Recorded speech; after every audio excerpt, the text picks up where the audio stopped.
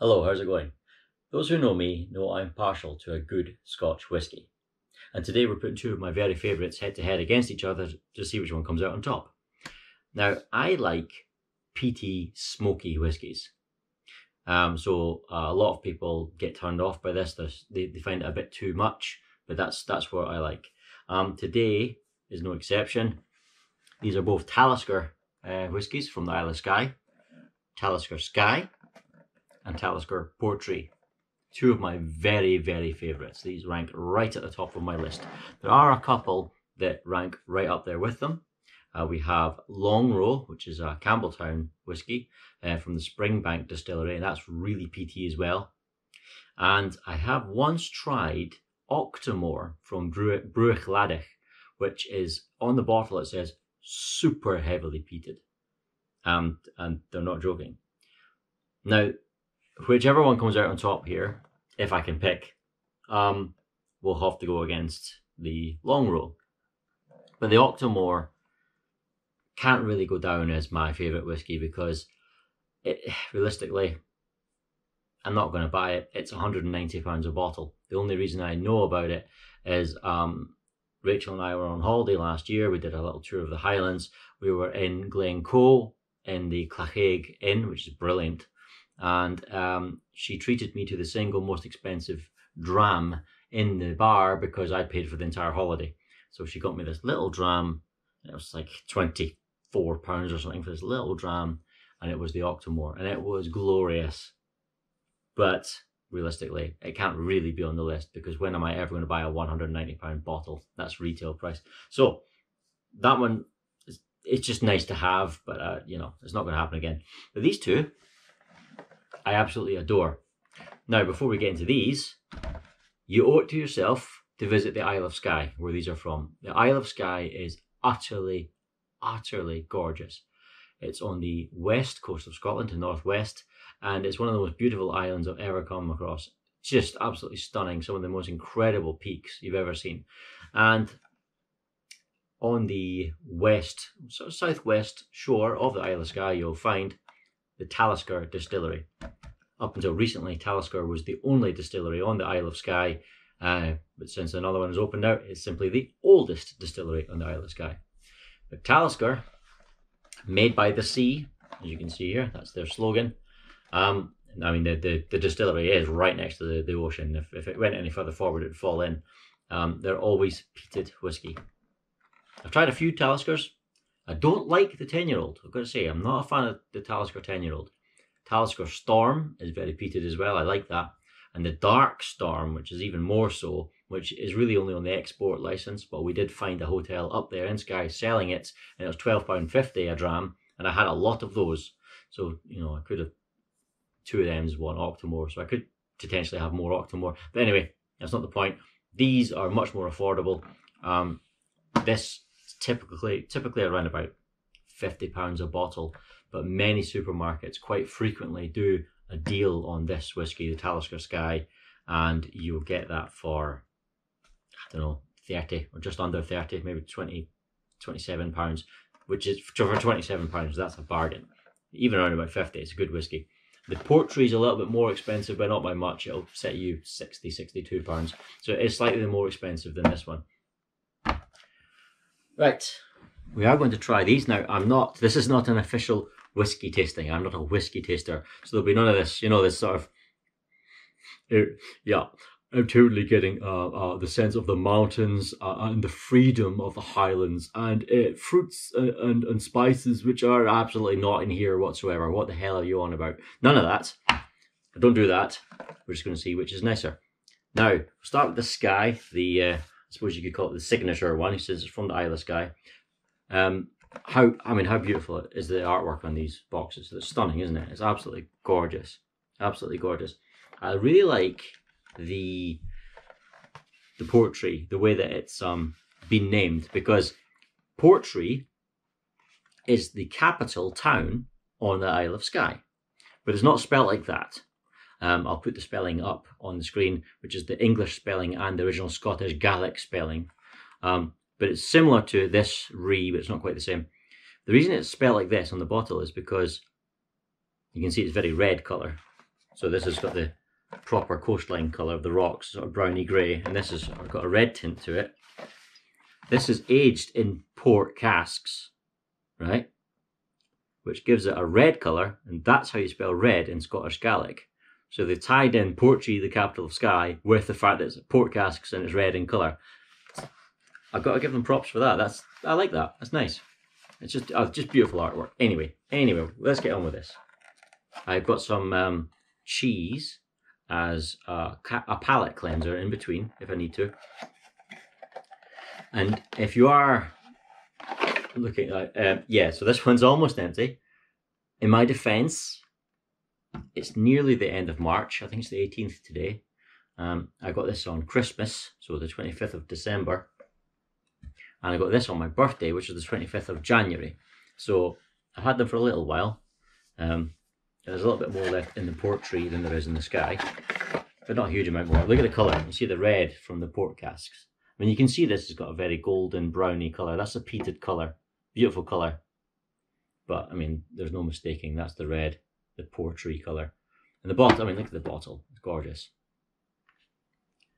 I mean, these are, like I say, two of my very favourite. They're absolutely wonderful. If you are looking to treat yourself to a nice whiskey, Scotch whisky, in fact, if you're into it at all, get yourself a Glencairn glass. That's what these are, Glencairn glass. They're basically the best way of tasting whiskey, because 90% or even 99% of your taste comes from your smell, which is why I struggle, because I've got poor sinuses. I can't remember the exact numbers, but most glasses, you'll lose about 70% of the smell. This retains about 75% of the smell. So you'll get a much stronger sense of the flavour from a glass of this shape. There's proper science behind it. It's not just bollocks, a bit like the wine and whiskey tastings can be sometimes. Yes. But you can test that by holding your nose, eating some chocolate. You won't taste it. Release your nose, and all of a sudden it'll hit the flavour well. Same thing here. So, Talisker Skye, 45.8%. Love this stuff. Like I say, peaty, smoky whiskey. Not very much left, unfortunately, but enough. Versus Talisker Portree. I'm not a Talisker fanboy. I'm open to try other things, but I do love the Isle of Skye. I do love the Talisker distillery. I've been there a couple of times. Seriously, visit the Isle of Skye. We've got a poster of it up there. The Old Man's Star. Famous hike. Wonderful. Skye, Portree.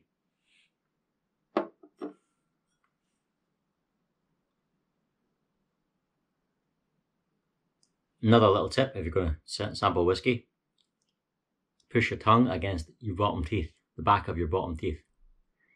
Gives you access to taste buds in your tongue that usually, naturally, your tongue sort of tries to protect, especially when you eat hot food or spicy food or sour food. Your tongue sort of rolls in on itself. I had this whole explanation at some point. The point is, you will get a lot more flavour if you push against your bottom teeth at the back, and it exposes those taste buds so they can't shirk away.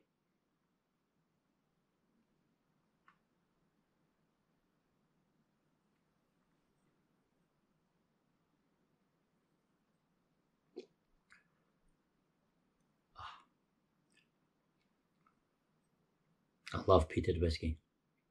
That's good. That's so good.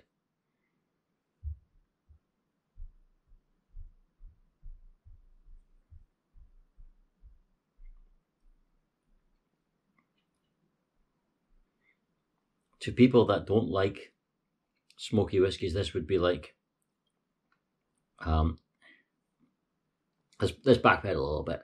Peat fires, when you use peat as fuel rather than wood or coal, peat being compressed vegetation, gives off a very unique smell, and it flavours the water around about the northwest coast because all the water's peated, so it's brown naturally in colour even though it's clean. I love that smell, but to someone who doesn't like peated stuff, that would be like licking a peat fire or something, but I just love it.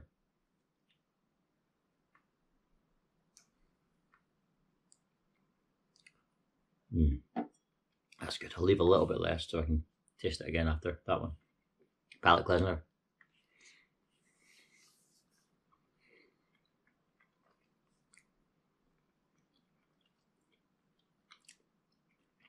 Right.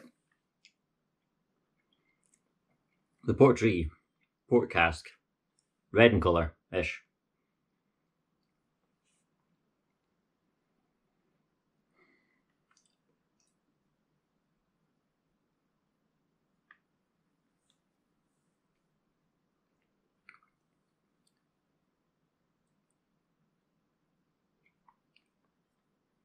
I'm going to have to come up with a conclusion here, haven't I?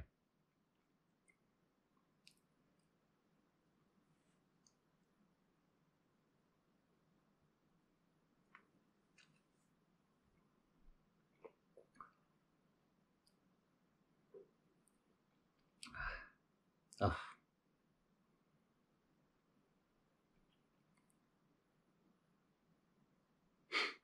I don't know. I think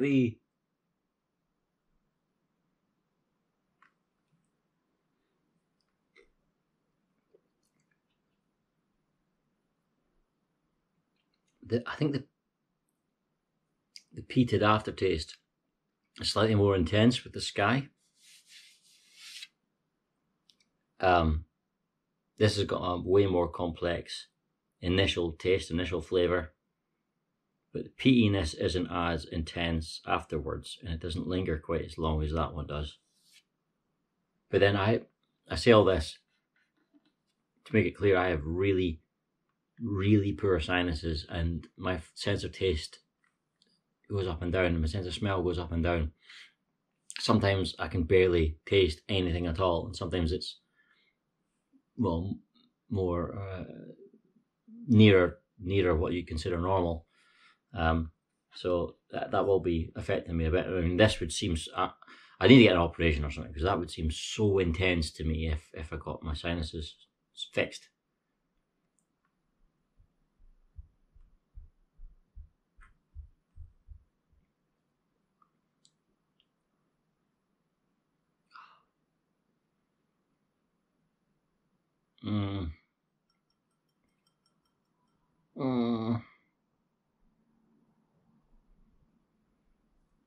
I have to come back to this, but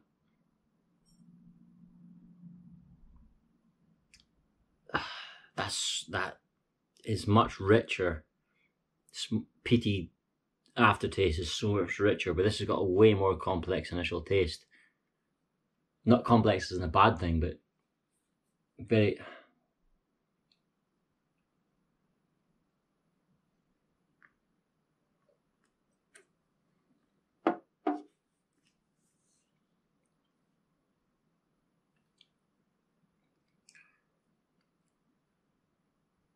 It's so nice. I'm not going to go for palate cleanser this time, I'm just going to go straight into it.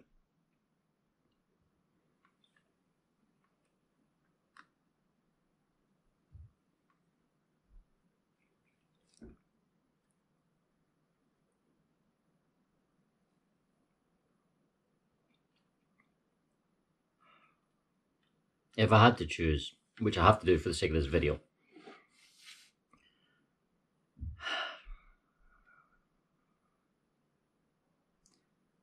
I think the lingering aftertaste of the Skye wins it for me. Just.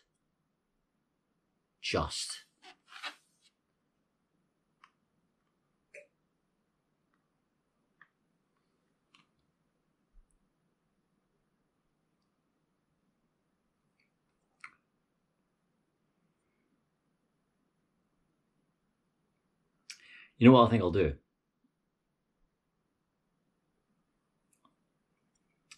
Because my sinuses are so poor and inconsistent, I'll need to come back to this. But right now, I'm going to give it 1-0 to the Skye. Don't get me wrong, I rate this personally as a 10 out of 10 for flavour. I absolutely love this stuff. I also rate this as a 10 out of 10. It's gorgeous as well. But, hold on. What I have here, this is from the new distillery in Skye, is a peated candle. The smell, the smell of burning peat, if you know, you know. It's one of the most wonderful smells in the world. I also love the smell of, you know, petrol, burning petrol at the back of especially a highly strong petrol car. But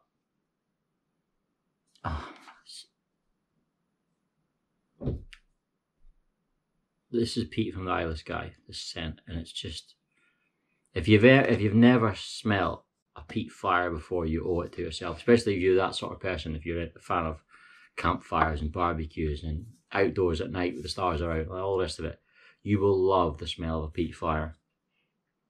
And this is more evocative of that than this is, to me right now with my poor sinuses. So we're going to give it round 1 to the Skye over the Portree. However, I'll wait for a day where my sinuses are fully clear again and go for round 2, because it might change.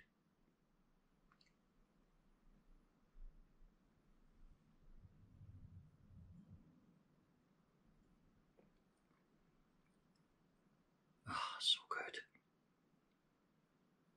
So I'm good. Yeah. We're settling on Skye just now, is what we're going to do. Okay, so that's what we're going to do. I don't want to change my mind again, but I probably will next time. Please check in again. We might have a different conclusion. But you can't go wrong with either of these at all. If you are the campfire sort, burn some peat, get a peat fire going, visit the Isle of Skye, you owe it to yourself, it's wonderful. For the moment, we're going to call Talisker Skye the winner, with its elemental warm notes and verdant richness, as opposed to Portree with notes of port-drenched dark fruits welcoming sweet smoke. That's the thing, the smoke is slightly sweeter in this. The smoke is richer in this. If you are a fan of smoky whiskies, either of these will do you very well. If you are getting into your Scotch whisky and you want to sample a good peaty whisky, Talisker Skye is a very good way of jumping in there, because it's not too expensive, especially if you find yourself a deal in some of the major supermarkets. You get this for much cheaper. You know, you can get this for very little more than the likes of Jura whiskey, for example. Jura whiskey is fine, but it's kind of the lower end of really good whiskies. Starts at Jura, but you can get this for not much more than, let's be honest, crap like Bell's, Famous Grouse, Johnny Walker, all that rubbish. You know, this is on a deal. This is only going to be about £8 to £10 more, not even maybe, and it's infinitely better. If you're new to Scotch whisky, I would not recommend you jump straight into peated stuff, smoky stuff. It's probably going to be a bit much, but that's entirely up to you.